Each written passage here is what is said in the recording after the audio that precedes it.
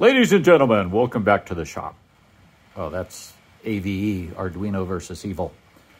That's not me, but I do love him. Anyway, I want to talk about batteries. So you've been lied to. I see this all the time. Just the other day, somebody on the skoolie forum was talking about their battery and their bus wouldn't start, and they checked the voltage on the battery, and the battery voltage was 2.6 volts or 2.8 volts, and so it must be something else. Unfortunately, that's not really always the case, and it's important to know what kind of cranking amps your battery can put out.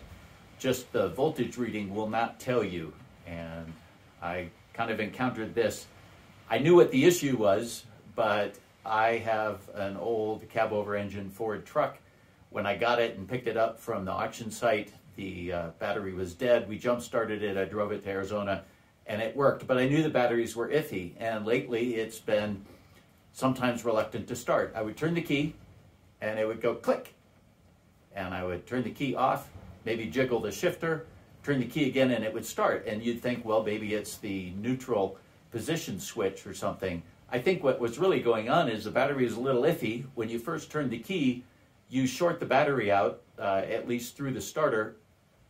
That heats it up a little bit, and if the battery is iffy, heating it up a little bit, warming it will help increase the voltage and potentially your charging or your starting current. So the second time I did it, just coincidentally, it would start again.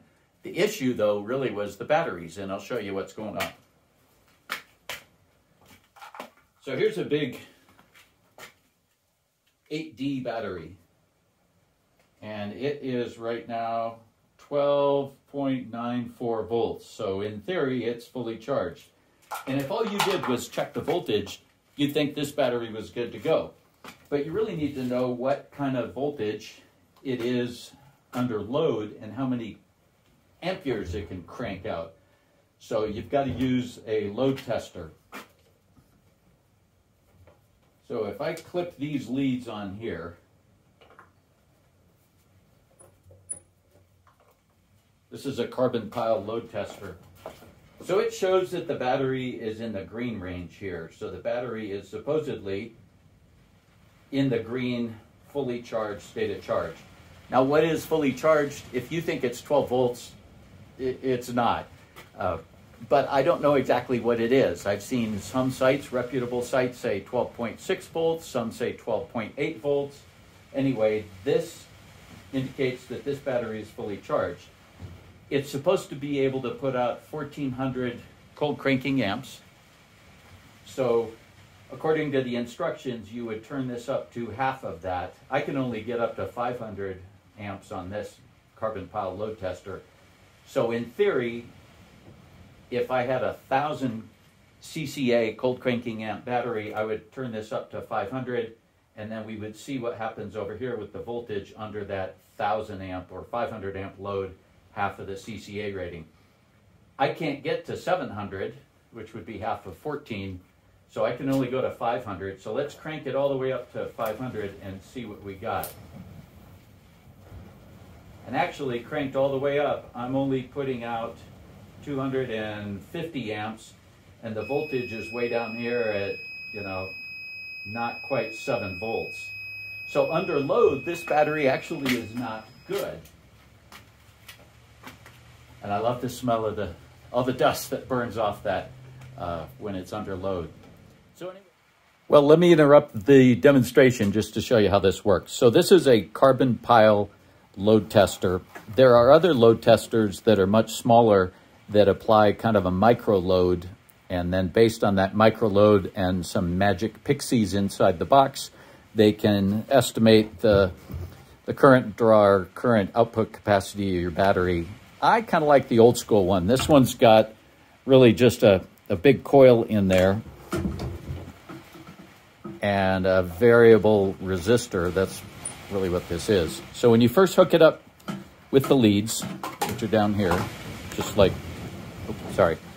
jumper cables, first you look down here to check the state of charge and make sure that it's in the okay to test range.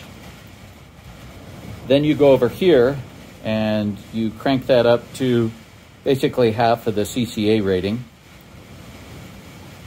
Crank it up, hold it for 15 seconds, it'll beep, and watch to see what happens with the voltage. If it stays in the green for that 15 seconds and then drops, that's probably okay.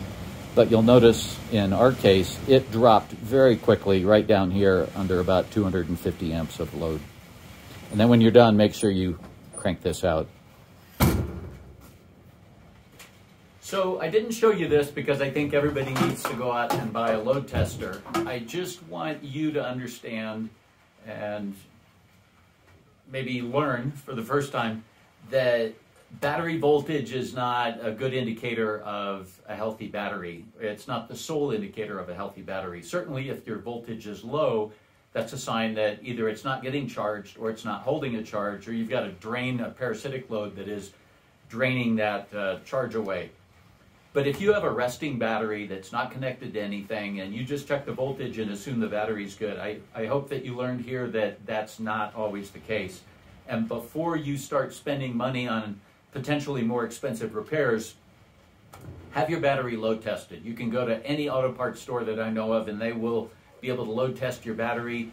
They'll do it for free. Of course, if you have a bad battery, hopefully you'll buy a battery there, and so that's their incentive. But now that you've seen how it's done, you can watch it and make sure that the test is valid. Hopefully this helps you out. As always, have a great day. Safe travels out there.